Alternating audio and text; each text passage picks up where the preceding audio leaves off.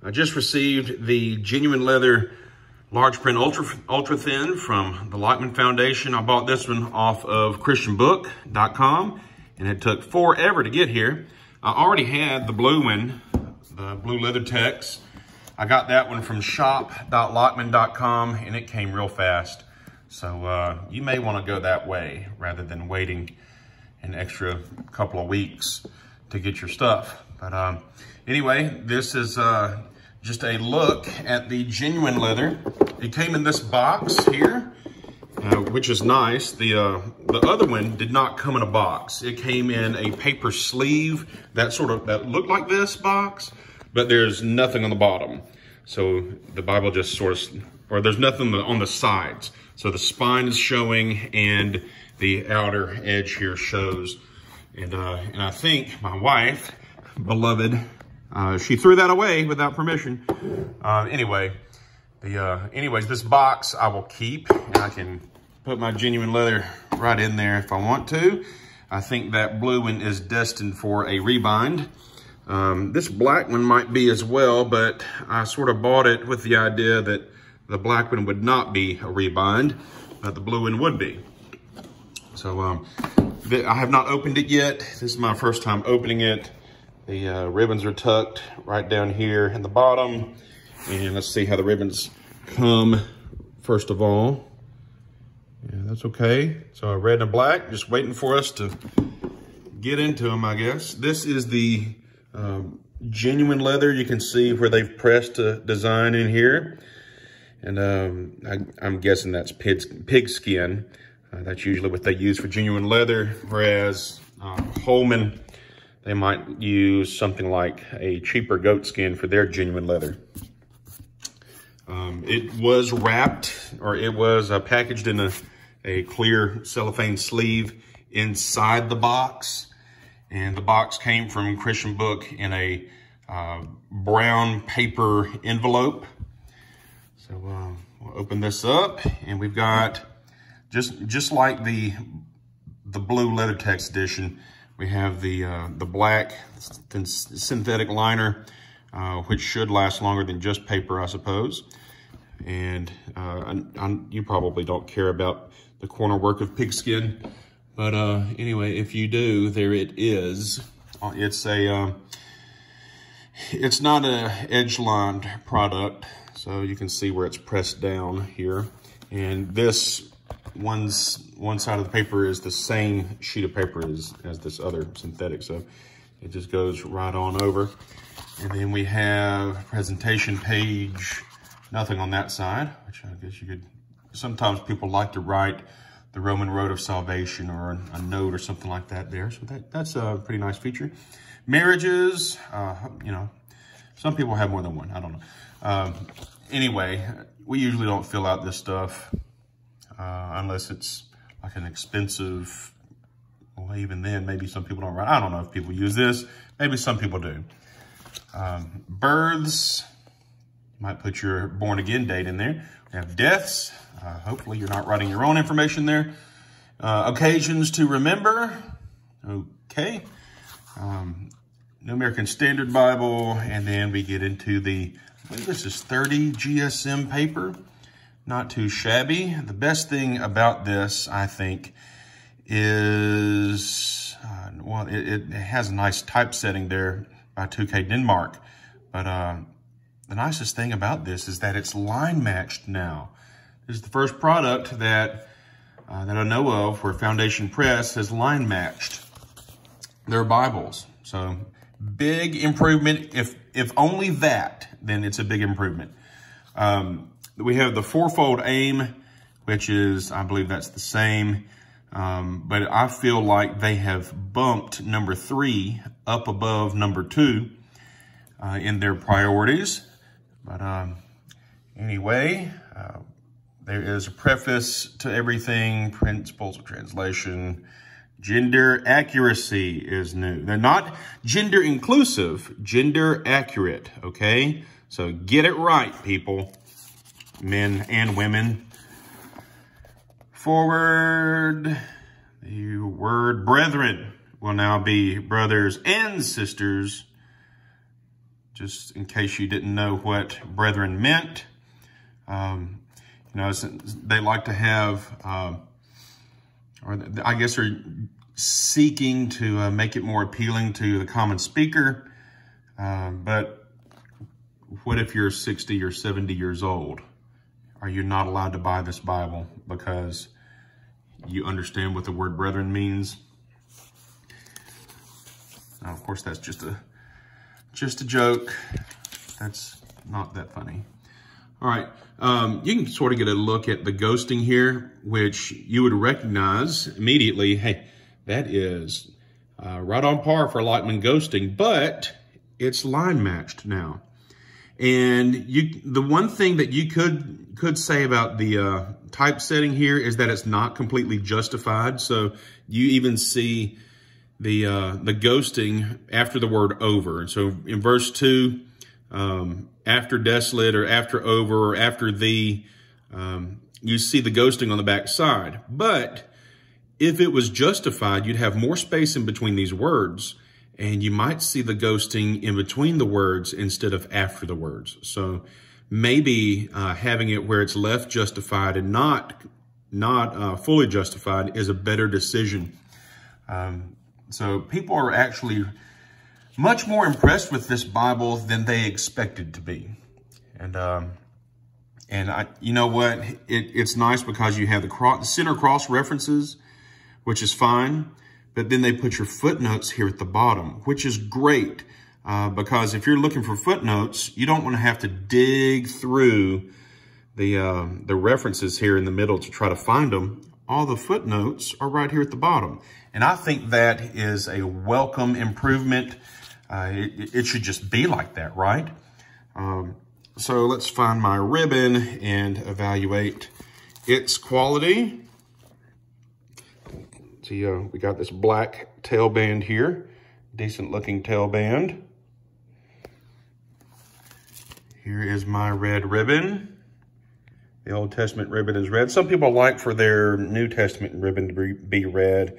And for example, the Lockman SCR that came out, they had 3 ribbons, and the first 2 were black, and then the third one, the New Testament ribbon, was red for the blood of Jesus, I suppose. Or, I mean, you get the idea. Red letter text, something like that, right? Find my black ribbon. The ribbons ain't bad, not too bad. Got a little impression left by the ribbon here on the paper. That happens. It's right in the New Testament page. So you can see the impression left by the ribbon there. It happens. There we go. Take a look at our black ribbon. And it is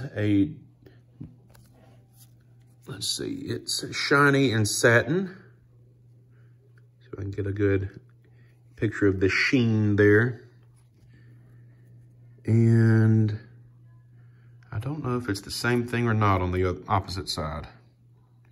That look like the same thing to you? Not quite the same exact thing on this opposite side. Shinier on one side than the other, right? Okay. This Bible cost me $56.36. The other one is less expensive. There is no, there's no under art. We do have the gold. This gold looks a little bit darker than, or richer than the normal Lockman gold. So maybe that's a little bit of improvement. See the bottom side here, yeah. Older Lockmans had this dull kind of gold color. I like a little bit richer, more yellowy than brown kind of gold. Okay, this is a black letter text. So some of the features of this are listed on the box. Center column reference, footnotes at the bottom, paragraph format, color maps, and black letter text. And this is the genuine leather edition. Here's a little note on the NASB. Here's the top side of it. And here is what's on the left side of the box.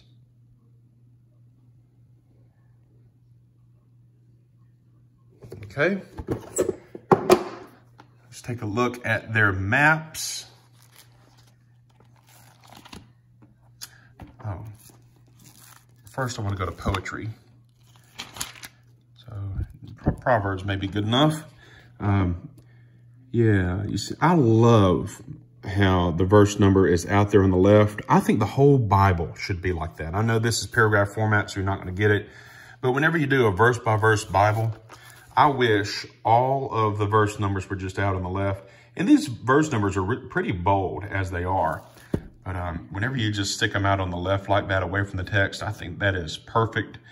I don't know about all the indentions there. But anyway, I like how the verse numbers are out. Whenever you start a new book, so we have the end of Mark here. I guess I could show you this. It'd be a perfect opportunity. 1620, a few late manuscripts and ancient versions contain this paragraph, usually after verse 8. A few have it at the end of the chapter. And so we're still dealing with brackets there. But look how it's italicized. Interesting that they chose to do it that way. I wonder if John 8 is done that way. Let's go over to John. So the Pericope Adultera, we have, okay, so you go to chapter 8 and you back up one verse, and then it starts at 53. And everyone went to his home, but Jesus went to the Mount of Olives. All this story, if we look at note 1 on verse 53, is, here it is. Later manuscripts add the story of the adulterous woman, numbering it as John 7:53 through 8:11. And of course, they keep it in here. And I think there may have been one where the text was, the whole verse was moved to the bottom. That might be in 1 John. Wonder if I could find that real quick. 1 John, where are you at? It's the Johannium, or the comma Johannium. What is that? 3, is it 3:12?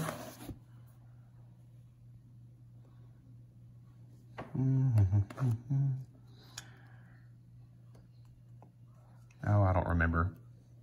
I should have looked it up before I started doing this, shouldn't I?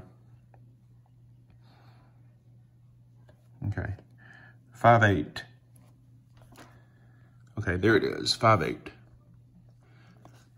Verse 7, for there are 3 that testify. Note the verse that there's a footnote on 8. The Spirit and the water and the blood, and the 3 are in agreement. If we receive testimony and so on. But the footnote on 5:8 says, what the King James says, a few late manuscripts add, in heaven, the Father, the Word, and the Holy Spirit. And these 3 are one, and there are 3 that testify on the earth, the Spirit. All right, so that is not in there. It's not in brackets. So that just shows you, I mean, they make decisions, and that's how a Bible works. You got to make decisions. The topical index is not the same as a glossary or a concordance. It may be more helpful for you than a regular concordance, but it's pretty big, and it's easy to find your words as everything else is sort of tabbed in. And it just sort of keeps on going. Going and going and going. Let's get through this. And then after the topical index, we come to book introductions. And I think it is true that book introductions probably belong at the introduction of each book rather than at the back of the Bible. But I guess doing this way allows you to reprint this Bible without the book introductions if you wanted to. But anyway, every one of them has its own little paragraph introduction. And so there you have it. Parables of Jesus. There they are. Miracles of Jesus. Reminds me sort of the Zondervan. Important events in Christ's life according to the Gospels. Hold on, maps. Hadn't gotten to you yet. And that continues on. All right, here are the maps. You recognize these maps immediately because they're colored. They are the I'm sorry, not Zondervan. They are the Lockman Brown. So we got these Lockman Browns or beige, Lockman beige color maps. And they are not entirely appealing. But, and it's on cardstock. So is it glossy cardstock? Yeah, you did a little bit of gloss. Not too shiny though. More glossy than matte, but not too glossy, I don't think.